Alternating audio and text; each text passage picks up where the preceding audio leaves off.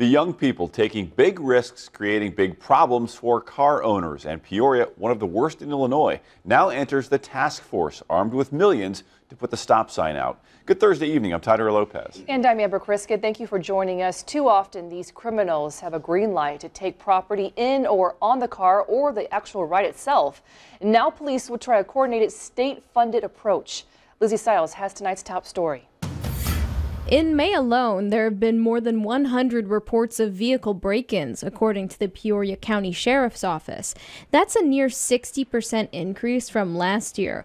Law enforcement anticipates those crimes won't slow down this summer. It's not just a problem in Peoria, it's a problem throughout the state, but Peoria has had a rough share of this, or a rough patch of this. Thefts aren't just more frequent, but more violent too. Sheriff Chris Watkins says the perpetrators, often juveniles, are smashing windows, robbing at gunpoint, and going on high-speed joyrides with these stolen cars. We see, it's a core of 50 of them that are going out and doing this, but they're bringing more and more with them. So, we're seeing it younger and younger. We're seeing 13-year-olds, 12-year-olds that are in these cars, and that's scary. This task force hopes to catch the main perpetrators. It pulls together 2 Peoria police detectives, 2 deputies, and 2 officers from the Secretary of State, plus a prosecutor with the state's attorney's office.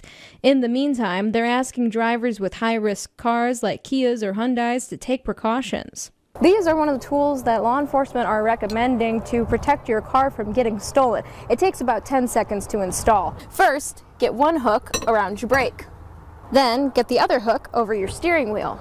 Just like that, there's a line of defense for car owners. The task force is not up and running yet. The Sheriff's Department will interview to place deputies on the task force next week. The state grant could also get renewed for 4 years, totaling about a $9 million investment from the state. Lizzie Stiles, 25 News.